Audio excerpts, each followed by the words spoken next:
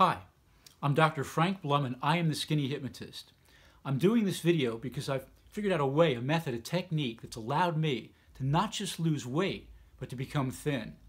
It's been relatively easy, it's worked rapidly, and the longer I do it, the easier it becomes. I'm not saying I have the answer to weight loss. I'm too old to believe in the answer.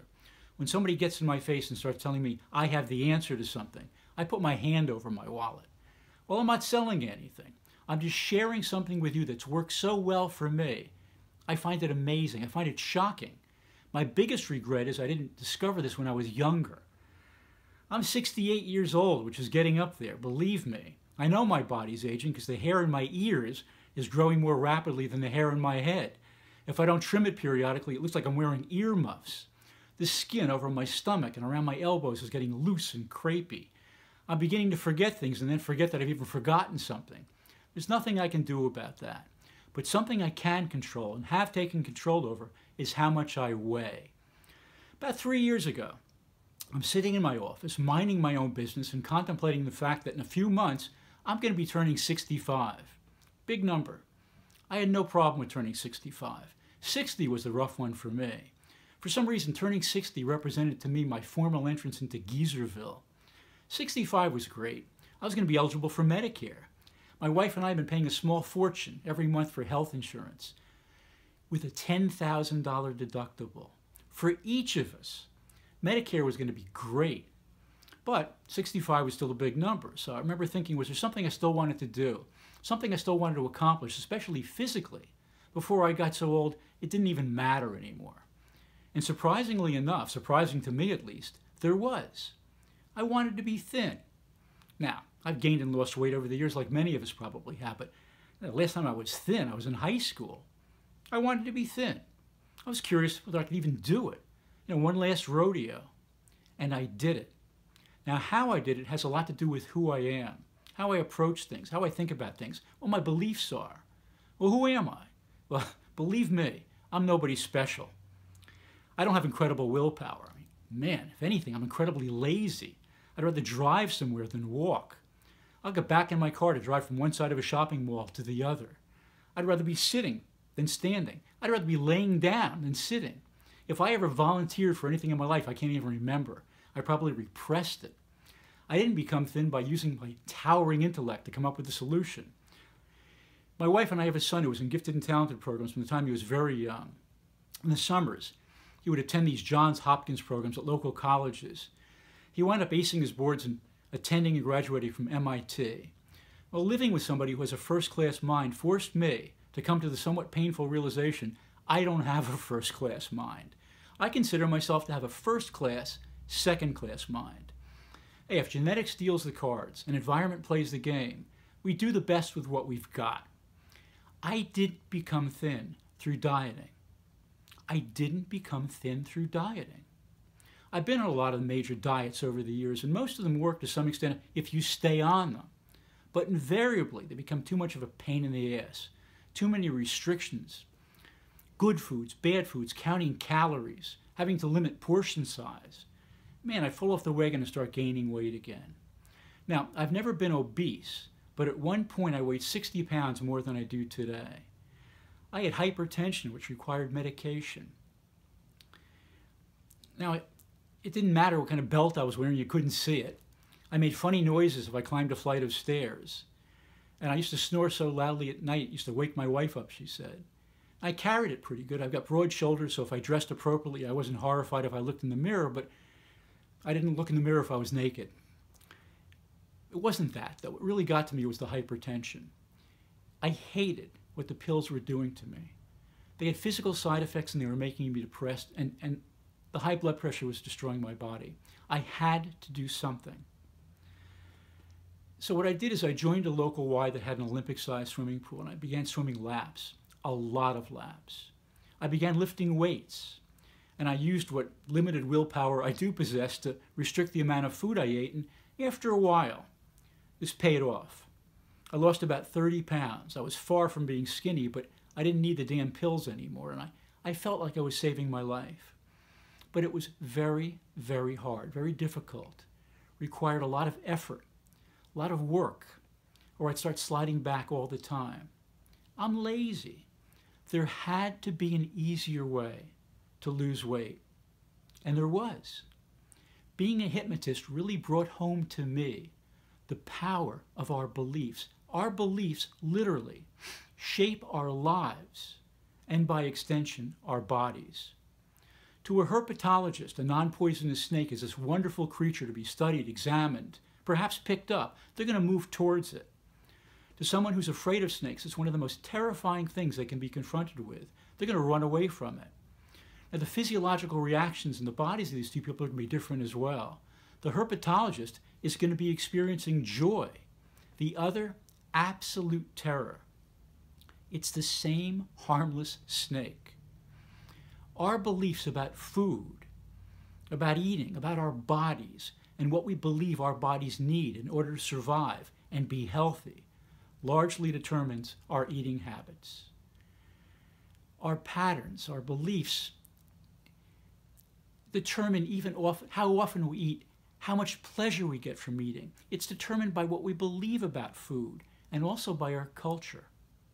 Now, realizing all this, I thought, well, what would happen if I decided consciously and subconsciously to see eating, food, as nothing more than like a biological function of my body I had to perform a couple of times a day in order to replace the cells in my body that had died and give my body and brain the fuel it needed in order to function?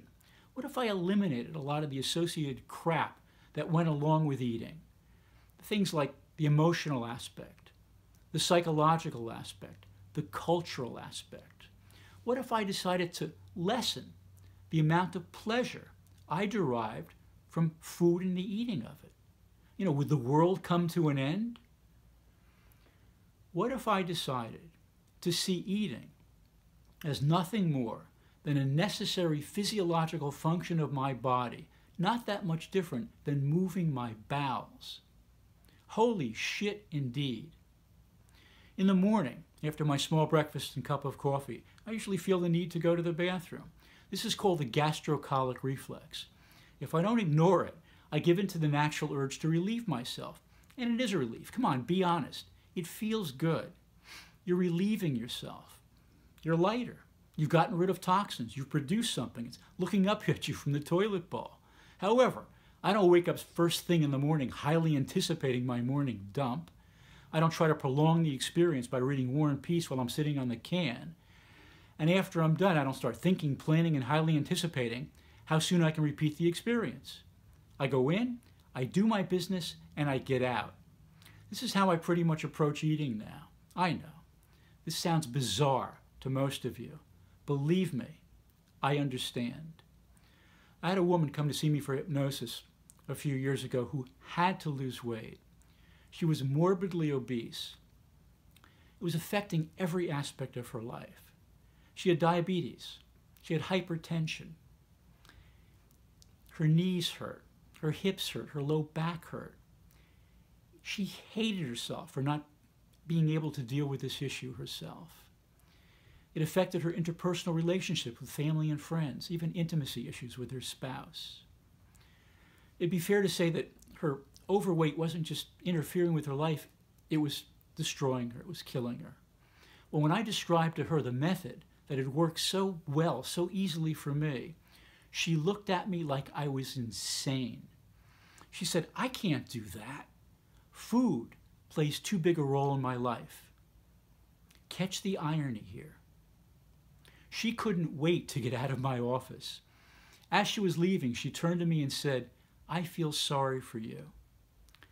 What I didn't say, as I watched her get up out of the chair with great difficulty, walk to the door slowly and painfully, knowing that her obesity was destroying her, what I didn't say is, I feel sorry for you.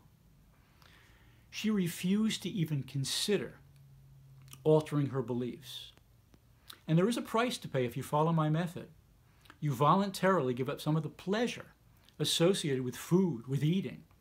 This is a price many people refuse to do, refuse to go along with, and I understand that. I truly do.